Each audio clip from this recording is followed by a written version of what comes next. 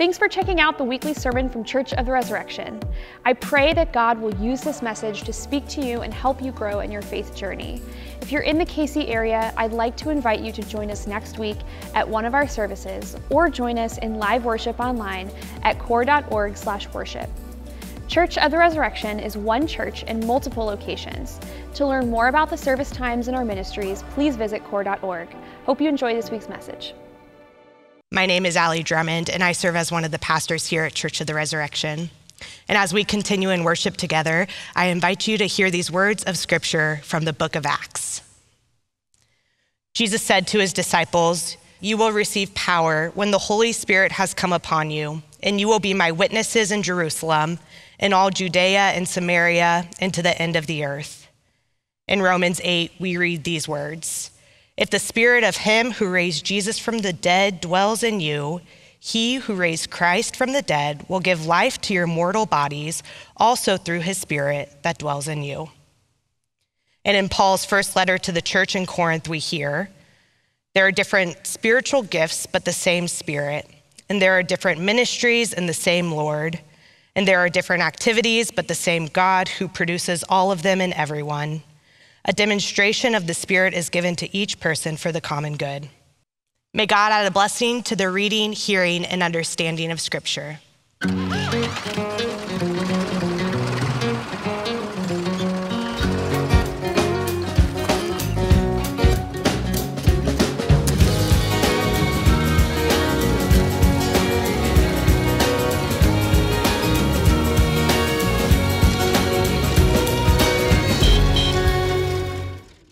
Many of you know that Church of the Resurrection is one church in multiple locations. We've got 5 Kansas City area locations, 2 on the Missouri side of Kansas City and 3 on the Kansas side of Kansas City. And of course, many of you join us from across the country or around the world. And I'm preaching from our Leawood location, which is just across the state line into Kansas. And I got to tell you a little bit about Kansas right now. No offense to the Missouri people, because I love Missouri as well. I got family in both places. But I got to tell you, Kansas might just have the most beautiful sunsets of anywhere in the world. And if you drive across Kansas, you'll have a chance to see the Flint Hills, and they are magnificent. And the sunflower fields, it's just awesome. And watching the waving grain. And of course, we have Dorothy and the Wizard of Oz and a whole host of other things, including some of the nicest people on planet Earth in the state of Kansas. And I know Missouri people are nice and everywhere else too, but I'm just telling you, as a guy who grew up in Kansas, we got some really nice people around here. But what we're best known for, at least for folks who are in the know, is producing wheat. And we are the largest source of wheat in the United States. We produce annually 320 million bushels of wheat. A bushel is 9.25 gallons or 9.26 gallons. This is a bushel right here. And we produce 320 million of those, number one in the United States. And that is the equivalent of, if you take a standard loaf of bread, a pound and a half loaf of bread, that's 13,400 million loaves of bread that come out of the wheat that we produce in Kansas every single year. We know wheat. And not those of us in the city maybe, but those of us out in the rural areas, we produce a lot of wheat. Now, I want you to know that in Kansas, we have just finished the wheat harvest. So it started in the eastern part of the state, and the combine teams move across to the western part of the state, and I think they're just wrapping up right now near the Colorado border. And so a lot of wheat being produced this last month, and that tied in with this sermon series. So we're in the midst of a summer revival in which we're talking about God and tractors, and this is part of what inspired this. This is a time not for the city-dwelling folks like me and the folks in the suburbs, but for folks outstate, a lot of tractors doing a lot of powerful work right now to feed a lot of people. And so our summer revival, we're talking about lessons learned from God and tractors. You'll see behind me my own tractor. That's my John Deere 3020. And there are people I know who ask when I travel to Boston or somewhere, like, do all of you have cows in your backyard in Kansas? No, we don't all have cows in our backyard. We got dogs and cats, and most people, have cows live outside of the cities. And most people don't have tractors like this in the city. But I got a few acres, and I just love tractors. And so anyway, this is my tractor. And today I want to talk to you a little bit about tractors. And I want to tell you the history of tractors as a way of getting at what the Holy Spirit does in our lives. So we're going to talk tractors first, and we're going to talk a little bit about the wheat harvest, and then we're going to go into tractors. So I want to remind you that, something we've all heard before, that dictum that necessity is the mother of invention. And when it comes to tractors were invented because people were moving to cities, and the folks living out in rural areas had to produce more food with less hands than they'd ever had before. and on less, more food on fewer acres. I mean, they started consolidating farms, but they had to produce food for all the people who are moving to the cities. And so you had to come up with a better way of doing what you were doing before. So I want to tell you just a little bit about the wheat harvest. So the way it's been done from time immemorial was the use of a hand sickle. This is my great-grandfather's hand sickle. And so as you're cutting the wheat, you come along, and that cutting of the wheat, that cutting it down with a sharp blade was called reaping. And so you know the phrase, you reap what you sow. Well, this in particular was reaping wheat. You had sown wheat, you're reaping wheat, and this is how you did it. You did it with a sickle. Later on, you learned how to, the scythe was invented, and this allows you to cut a lot more wheat than you could do with just the hand sickle. And so these are all tools that helped people to be able to harvest more grain. So I want you to see what this looks like when it comes to harvesting grain, and the Amish still do it this way. Many of them do. Take a look. And so you see the hand sickle and cutting out the wheat in this field. And then it's gathered together in sheaves. These are called sheaves, bound together. And then they're gathered together into shooks. And then those are gathered and they are put in a threshing machine, which beats the kernels off of the stalk. And then after this, the wheat is, in this case, would be thrown in a bucket up into the air. And you would have, especially on a windy day, it would blow away the chaff, all the little husks around the wheat kernels, and what you would have left was wheat. And so this is a whole process. And when you think about these terms, these are all things that show up in the Bible. Again, you reap what you sow. I mean, it comes out of this kind of harvesting. The sheaves, and you may remember the old gospel hymn, bringing in the sheaves, which was about Christ's return and the harvest, harvest time. And the idea of shooks. This is a picture, by the way, of shooks. And so these are stacks of sheaves that are bound together, and then they're dried, waiting for harvest. And then finally, of course, we have threshing, which is the beating of the grain. And as you're beating the grain, you are separating it from the husks. And then finally, after that, you end up with winnowing. And winnowing is, again, where you're separating the wheat from the chaff. So all these terms show up again and again in the Bible. But here's the thing. In the 19th century, people began to invent machinery that would expedite this process, that would allow a farmer to do more with less, that would give them greater power. And that started with steam and steam engines. So at the time in the 1800s, steam engines were invented, used on trains and a whole host of other things, but also on the farm. Wheels were set on them, and they couldn't drive themselves, but they were pulled out by teams of horses, and they were pulled out oxen, and they were pulled out to the field, and then that belt was connected to its movement, its pulley system, and it was hooked up to different kinds of machines, like the thresher. And I saw this video this week and spoke with the guy in England who had shot it. I want you to see it. This is a steam thresher. And I want to thank Harry Rogers in Seven Oaks, England, for allowing me to use this. So that machine, that steam machine, was brought out by horses. A pulley's hooked up to the steam thresher behind it.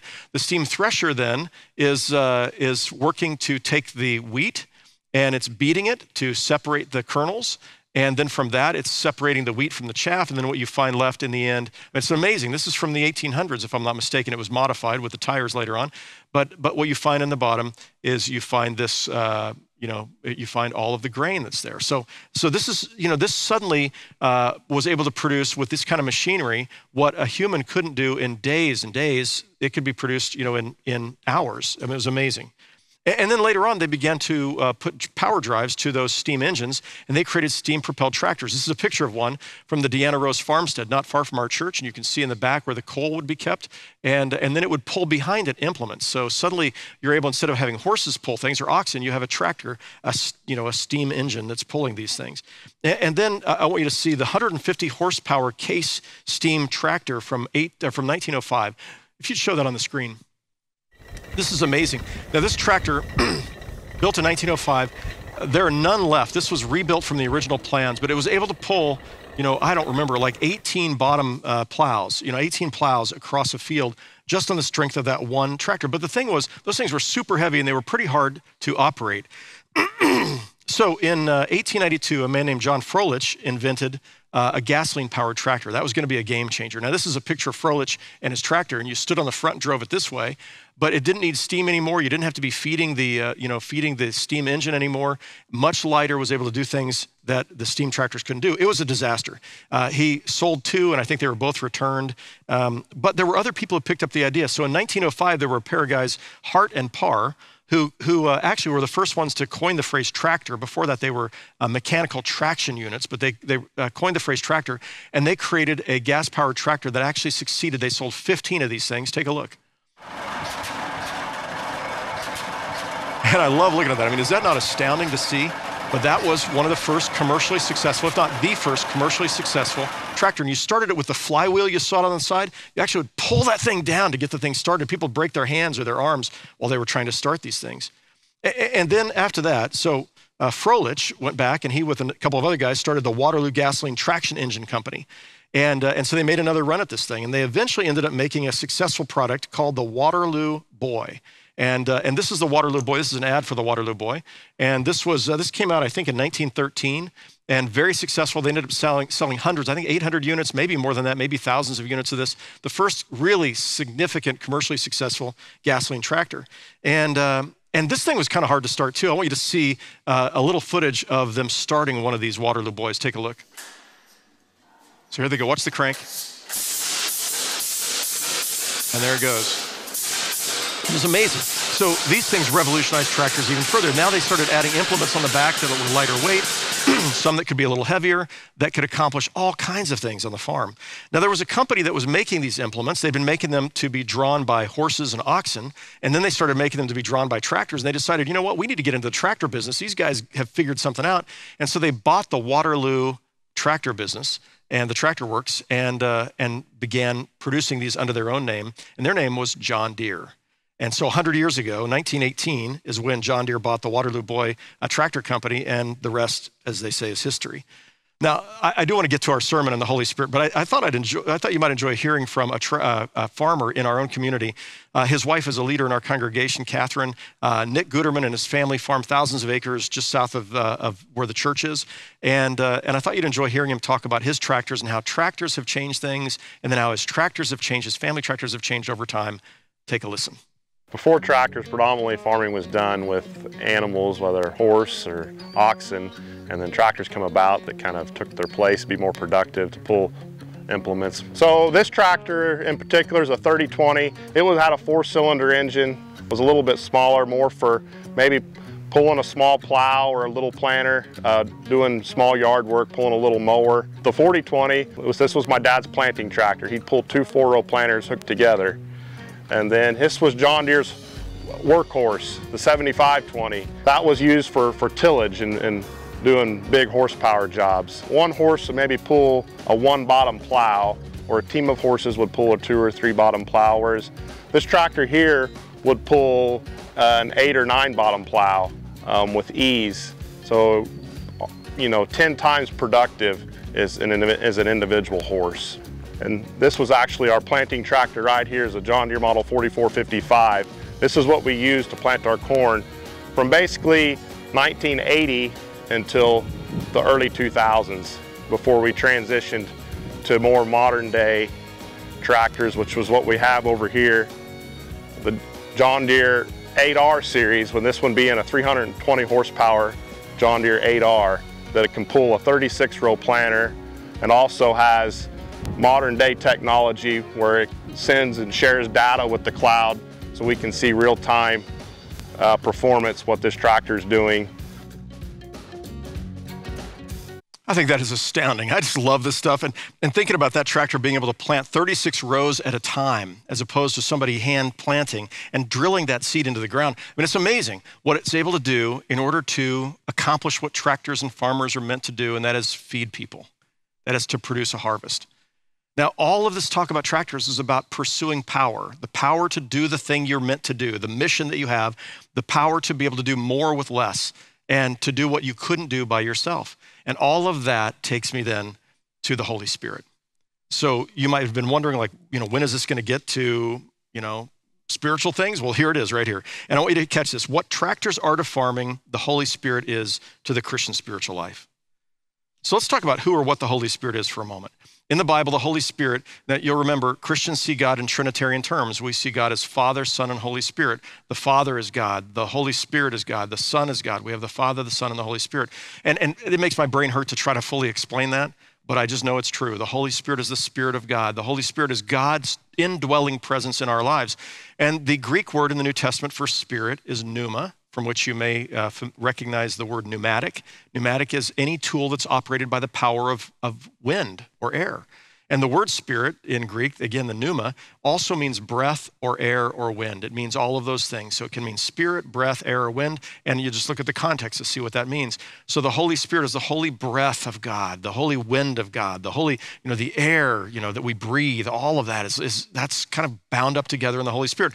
In the Hebrew Bible or the Old Testament, it's the same idea. Ruach is the term, ruach. And ruach is this idea, again, of spirit, wind, air, breath. All of these things are what Scripture, is these words are what Scripture is using to describe the Spirit of God.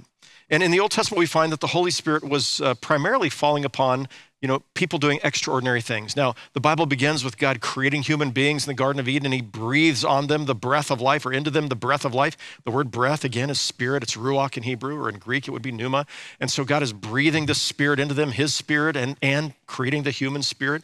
But after that, most of what we find is the Holy Spirit is primarily in the domain of kings who are going to rule by the Spirit, or prophets, or, there were times there were the special artisans who had particular gifts, and they thought the Spirit of God was upon that person to give them the gifts to be able to create beautiful things. So this is in the Hebrew Bible. But when you get to the book of Joel in the Old Testament, the prophet Joel makes this promise. He says this, I will pour out my Spirit upon everyone. Your sons and your daughters will prophesy. Your old men will dream dreams, and your young men will see visions. What Joel foretold was realized in the New Testament. The Holy Spirit was at work in the conception of both John the Baptist and in the conception of Jesus. We find the Holy Spirit coming upon Jesus in his baptism. We find he was doing these works, these powerful works of healing, and all by the power of the Holy Spirit. And then we find that Jesus promises his disciples on the night before he is arrested, or the night he's arrested, the night before he's crucified, and then later on, before he leaves them after his resurrection, he makes this promise: I'm going to send, or the Father will send, the Holy Spirit to you. The Holy Spirit will be your comforter, will be your guide, your counselor, will teach you all things that you need to know, will give you the words to say when called upon to testify. The Holy Spirit will give you, well, here's what Jesus said after his resurrection. He said, you will receive power when the Holy Spirit has come upon you. You'll be my witnesses in Jerusalem and all Judea and Samaria and to the ends of the earth. There it is, power. Those tractors were all about harnessing power in order to produce more, in order to do more of what farmers were trying to do. And in the case of the Holy Spirit's presence in our life, you will receive power. The Greek word is dunamis, from which we have the word dynamite. You will receive power to be God's witnesses, to be Christ's witnesses. What is a witness? Well, it's not just somebody who talks about Jesus. It's somebody who lives their life in such a way that people see a compelling picture of the kingdom of God and of Jesus. The word witness in Greek is martyria, from which we have the word martyr. Somebody who's willing to lay down their life for what they believe. And so being Christ's witnesses and the power to be his witnesses is both what we say, but it's how we live our lives. And the Holy Spirit will empower us to do that in ways that we could not do on our own. 120 days after Jesus' crucifixion and resurrection was the day of Pentecost in Jerusalem. It was the harvest day. It was about this time of year. It was June. And they were celebrating the spring harvest of the wheat. And people gathered from all across the world. It was one of those festivals that Jews gathered in Jerusalem. And as they gathered there, the disciples were in a room with 120 followers of Jesus. They were still afraid to talk about Jesus publicly because Jesus had just been arrested a few weeks and crucified some weeks before. But on this day, what Jesus had foretold actually happened. This is Acts chapter 2, verses 1 through 4. When Pentecost day arrived, they were all together in one place. Suddenly a sound from heaven like the howling of a fierce wind filled the entire house where they were sitting. And they saw what seemed to be individual flames of fire alighting on each one of them. They were all filled with the Holy Spirit and began to speak in other languages as the Spirit enabled them to speak. This wasn't kings and prophets. This was ordinary people. They were filled with the power of the Holy Spirit. It looked like flames of fire. This is another way of saying there was power in this room. The howling wind, all of this, the howling Spirit, breath of God was filling that place. And as they were filled with the Holy Spirit, they could not help themselves. They spilled out into the streets and they began talking about Jesus in ways they'd been afraid to do for the last 6 weeks. They had been afraid, the last 7 weeks actually. They'd been afraid. But now they were speaking publicly about Jesus again. And they had the power to speak in languages they didn't even know. There were all these Jews from across the world who spoke other languages. They were speaking in those other languages, the good news of Jesus Christ. How did they do that? It was the power of the Holy Spirit. That day, 3,000 people became followers of Jesus. Now, when you read through the letters of Paul, you're going to find that there's a lot in there about the Holy Spirit. In fact, in the New Testament, there are over 300 references to the Holy Spirit or to the Spirit of God in the New Testament. I read every single one of them this week. and listened and learned and thought, okay, how do I summarize all of this? And I can't even begin to summarize it, but I'm going to share with you at least a few scriptures of what the Apostle Paul said about the Holy Spirit in the New Testament. So if you have your Bible, turn to Romans chapter 8. And as you turn to Romans chapter 8, I'd like to invite you to turn to verse 11. Now, the entire 8th chapter of Romans is just filled with this teaching about the Holy Spirit and what the Holy Spirit does. But look at verse 11. If the Spirit of him who raised Jesus from the dead, that is, if the Holy Spirit who raised Jesus from the dead dwells in you, he who raised Christ from the dead will give life to your mortal bodies also through his Spirit that dwells in you. So God, the Father, has used the Spirit to raise Jesus from the dead. And if he will raise Jesus from the dead, how much more is he going to be at work in your life, helping you overcome your mortal flesh? And this is not just about your death and being resurrected. When Paul's making this argument here, he's talking about what we talked about last week, the works of the flesh. The sarks, the things we tend to do that we shouldn't do, and the drives and desires to do things that are unhealthy for us or that hurt other people. And he says, if the Spirit raised Jesus from the dead, how much more can the Spirit help you overcome your own mortal flesh to live the way you want to live? I was thinking about this week. I asked people on Facebook, tell me how the Holy Spirit has worked in your life. And there was a woman who described how for 40 years she'd smoked, and she was trying to stop smoking cigarettes. And one day she had been praying about this, and she's in her car and she lights up another cigarette and she starts crying, why can't I break this habit? And then she hears this voice in her car. She thought it came from the back seat, and it said, do you trust me?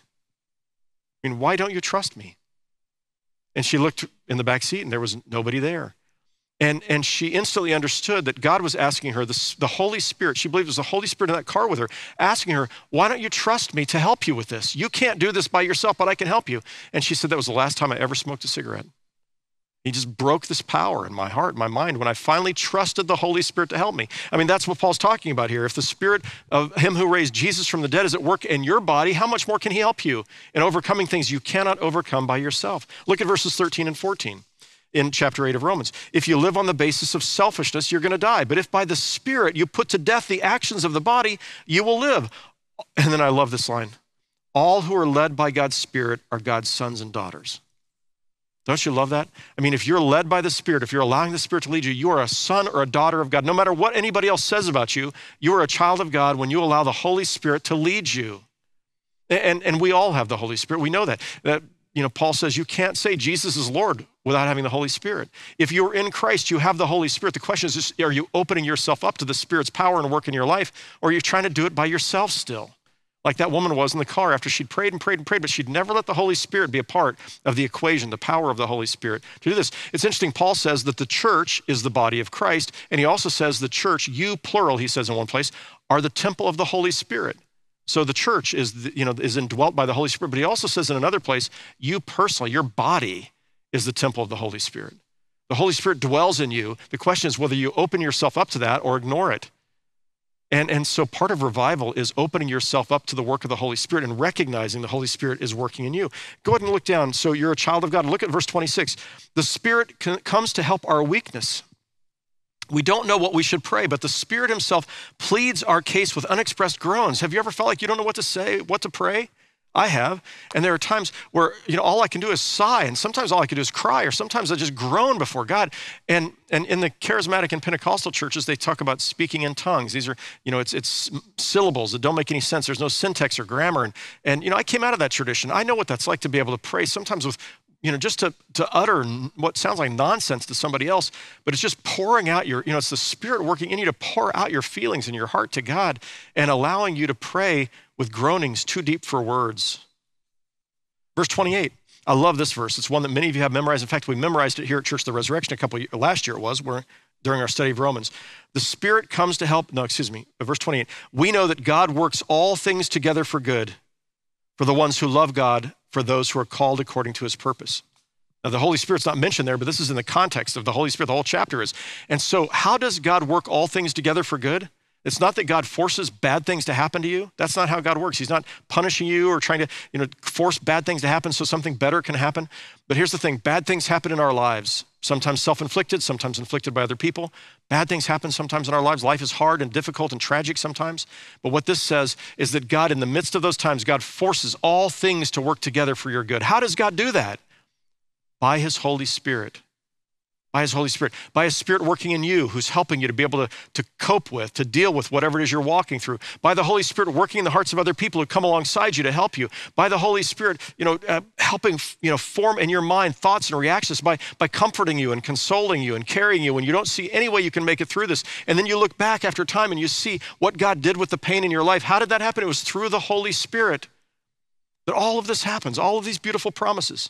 And then you get to the end of the chapter and you reach that dramatic climax. Listen again to these words from Romans chapter 8, verse 35 and following. Who will separate us from the love of Christ?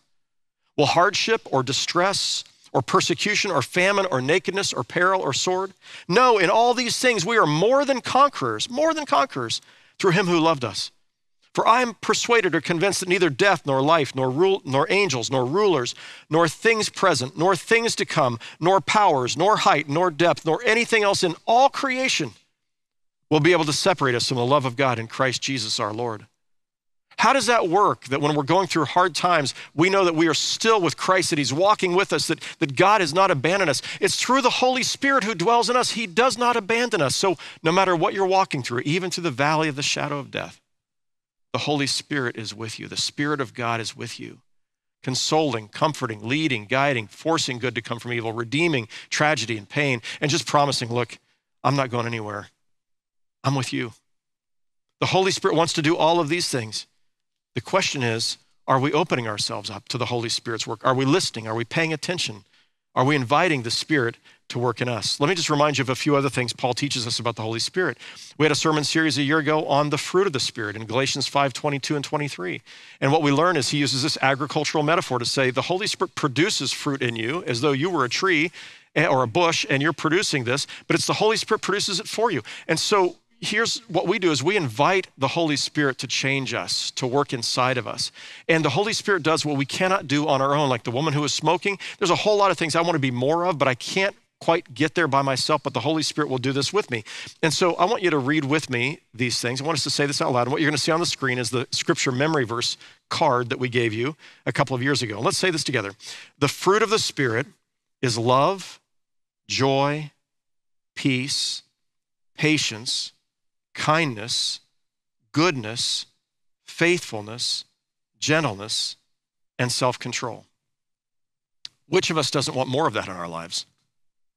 Which of us doesn't want to be more like that? Which of us wouldn't be happier if we had all of those things in our lives? And what Paul is saying is the Holy Spirit produces that in us. What we do is we open our hearts. Like we make sure that the soil of our heart is open and ready, and that we've pulled out the weeds as best we can, the stuff that shouldn't be growing there, or invited him to do that for us so that we can become what he has described. Then there's something else he says in 1 Corinthians chapter 12. He says, to each is given the manifestation of the Spirit for the common good. And here he's talking about spiritual gifts. To one is given through the Spirit the utterance of wisdom. So some people have this ability to say wise things that are beyond themselves. To another, the utterance of knowledge, the ability to know things that you might not know otherwise, according to the same Spirit. To another, faith by the same Spirit, an extraordinary measure of faith.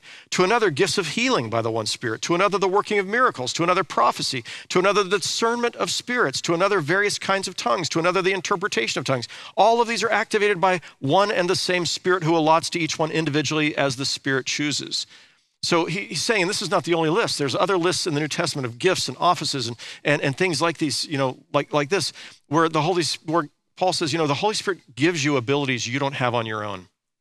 And those abilities are of course to help you grow in faith, but they're also to help other people. This is why Christianity is meant to be lived in community. To the degree that you're able to come to church, you should be together with other people because there are other people who need the gifts that you have. And you have, and they have gifts that you need. And so, whatever gift you have, you're meant to be using that. And the power of the Holy Spirit to help other people, whether it's faith or service or witness or generosity or, there's all of these gifts in the New Testament the Holy Spirit gives us, but they're all not meant to be just kept for ourselves. They're meant to be used in service to Christ's kingdom and to bless and care for and help other people. All right, you have gifts of the Holy Spirit. Above and beyond the gifts that you were just naturally endowed with, there are certain things when you open yourself up to the Holy Spirit, he gives you gifts to be able to do what you could not do on your own.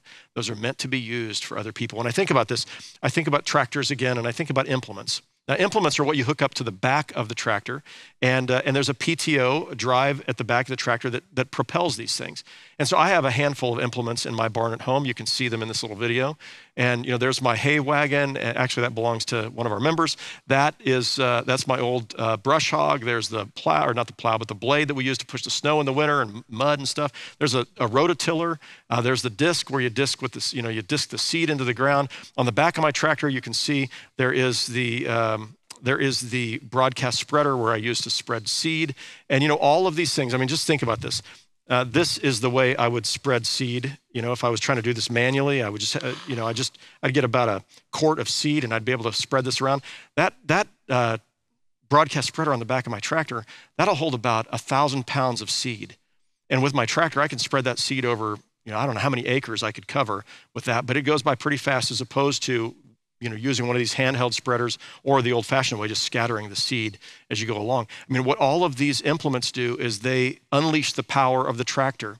And the gifts of the Holy Spirit unleash the power of the Holy Spirit in your life and in the lives of other people and in the church when we're all using our gifts for God's greater good and for the good of the community. That's what these implements are meant to do. All right, the Holy Spirit does for us what we cannot do for ourselves, but part of what we have to do is surrender. We invite the Holy Spirit to work in us.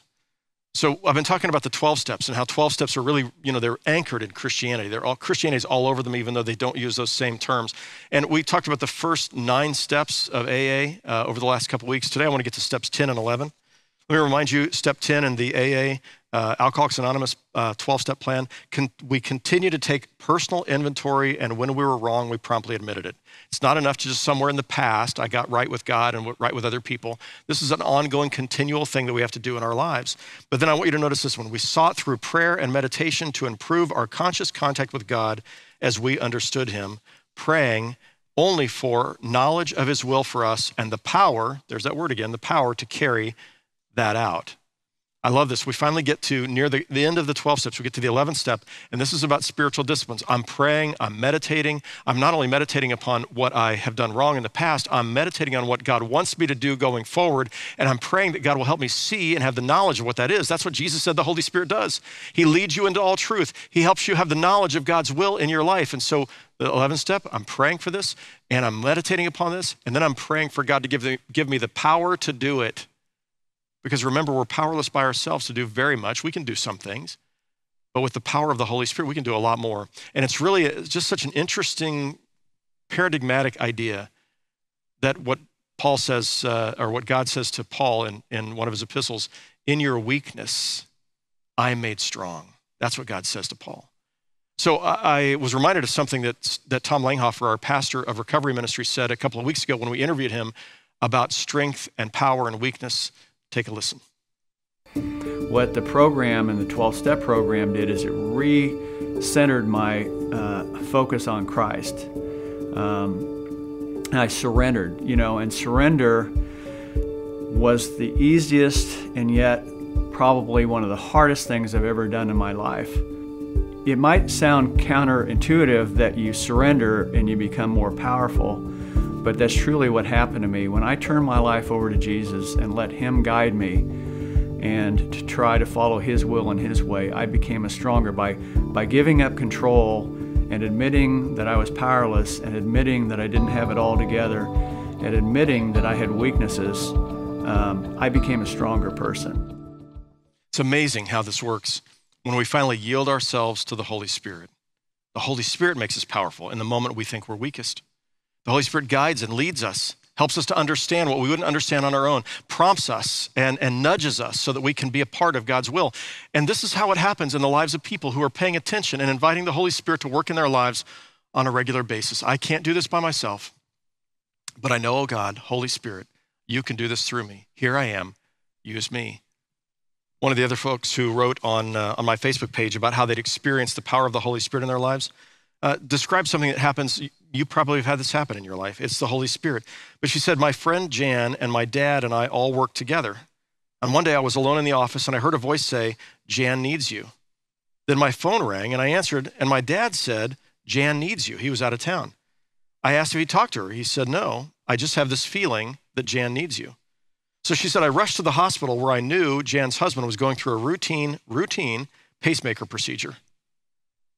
And that procedure ended up going bad, and I just happened to be there when her husband died. How did she know how did she hear that voice, Jan needs you? How did her dad hear that voice wherever he was out of town? You need to go see Jan. That's the Holy Spirit laying things on our hearts. And the key is we've got to pay attention. This happens every single week and often every day in my life, where if I pay attention, the Holy Spirit will prompt me to do this or call this person or go to this place, or I'll feel something where the Holy Spirit's speaking to me, something that I need to share with you in a sermon or something else. But if I'm paying attention, I find strength when I'm weak. I find wisdom when I feel empty and have nothing to offer. And I find myself right in the middle of what God wants me to do if I'm just inviting the Holy Spirit to work in me and I'm paying attention. All right, if you want revival, if you want peace and power and hope and joy and to live unafraid, knowing that you're a child of God, what you need is the Holy Spirit. And today I'm going to invite you to ask the Holy Spirit to lead, guide, and fill you. But before we do that, I want to come back to the tractor and the sickle and the harvest. So I was curious, how much wheat can somebody with a hand sickle harvest in a single day? You know the answer? It's a third of an acre. And then you got to let that dry, and then you've got to thresh it, and then you've got to winnow it. So in all of that, it takes 2 days for a third of an acre. So how much wheat is a third of an acre? Well, that's about 15 bushels. And how much wheat is, how much bread can be produced from 15 bushels? 640 pound and a half loaves of bread. So that's pretty amazing. Really, in 2 days, it's not just one day to harvest, to reap, and the other day to thresh and winnow, you can produce 640 standard size loaves of bread. Pretty impressive for a person. Then I thought, what does a guy do who's harvesting, and he's just one guy in the combine, and he's driving it? How much can he do with a combine? So by the way, we see the sickle. I want to show you the combine. This is the John Deere X9 1100. And there's two of them here, but I'm just asking for one person what they were doing. So this is state of the art. These came out, I think, in 2019 or 2020. So the X9 1100 will cut, thrash, and winnow not a third of an acre in 2 days, but 30 acres in an hour. In 2 days, that's not 15 bushels that it will produce. In 2 days, it'll produce 560 bushels of wheat, enough to make not 630 loaves of bread, but over 1 million loaves of bread. The same guy doing it by himself with a hand sickle, or doing it behind the steering wheel, or whatever they have, of a John Deere X9 1100. And here's my question for you.